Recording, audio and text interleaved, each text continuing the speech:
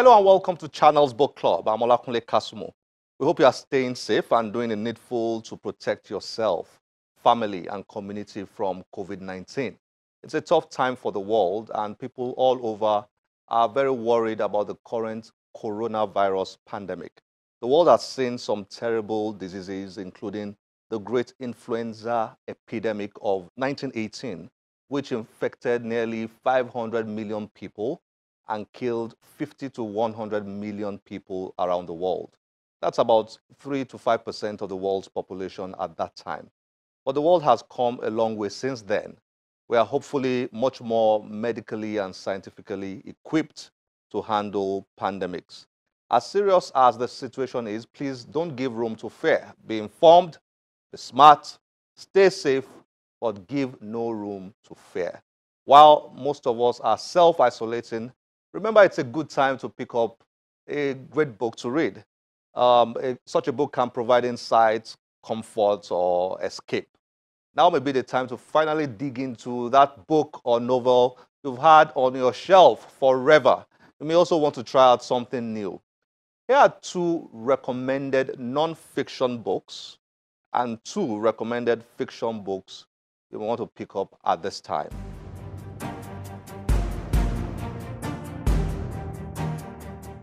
Disease and History by Frederick Cartwright.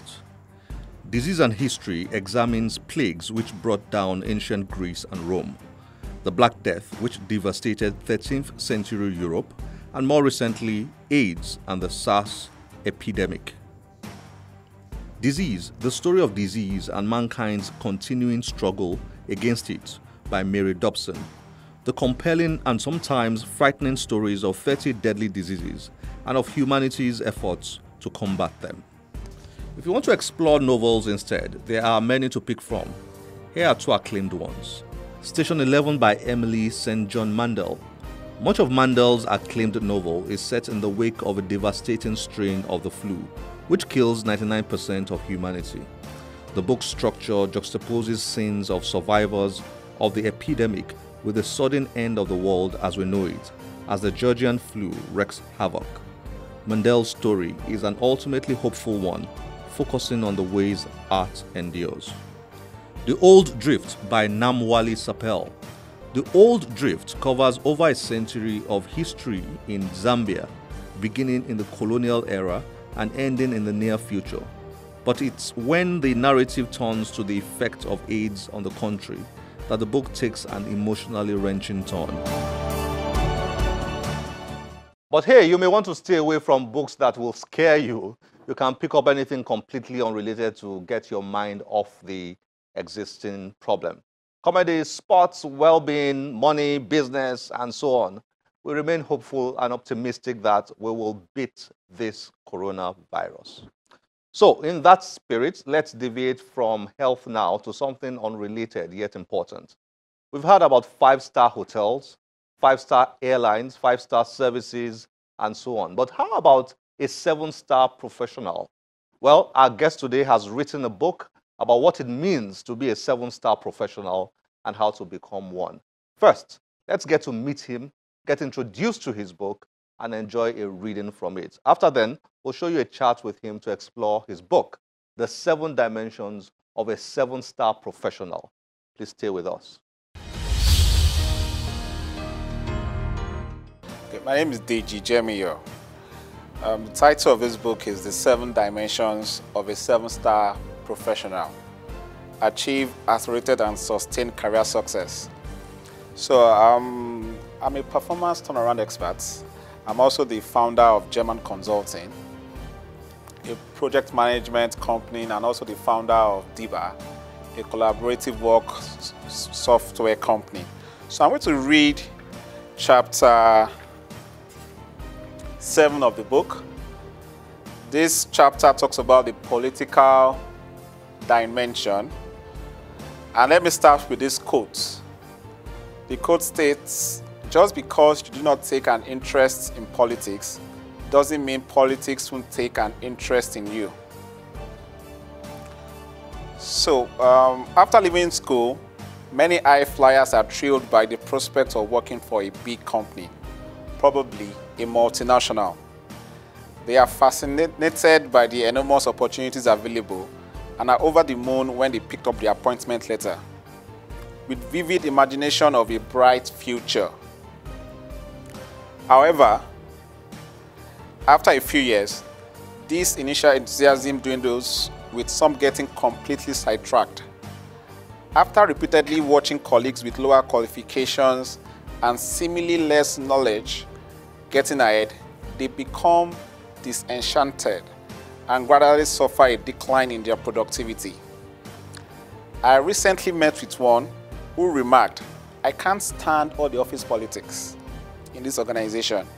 It is not what you know, but rather it is who you know. If you don't belong to the right cabal, you won't be promoted or deployed on big projects." Nepotism, favoritism, backstabbing, self-interest is the order of the day. I thought working for a global company means less politics and more merit. I said to him, the street belief in merit is a myth. History is filled with organizational matters, like him mourning over the unfairness of life. These outward gifted and hardworking individuals, despite having the best of intention, eventually lose out because of their inability to navigate office politics.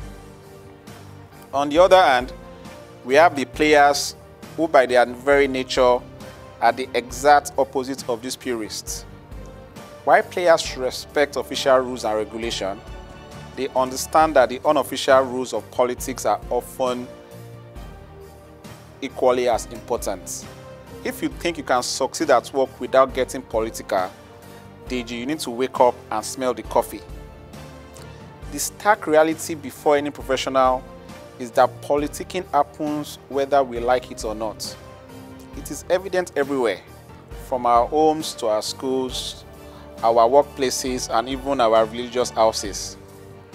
In fact, wherever two or more people are gathered to work together, you find politics at play. The reality, due to the negative connotation associated with politics, many people see office politics as a negative aspect of human relations. A low down dirty means of getting ahead, and sometimes very much to be avoided. Saying that someone is political generally stirs up images of backroom dealings, manipulation, or hidden agendas for personal gain. But the truth is, to ensure success and that of your initiatives, you must navigate the minefield of office politics. The popular misconception of office politics are clarified as follows. Politics is a nasty business.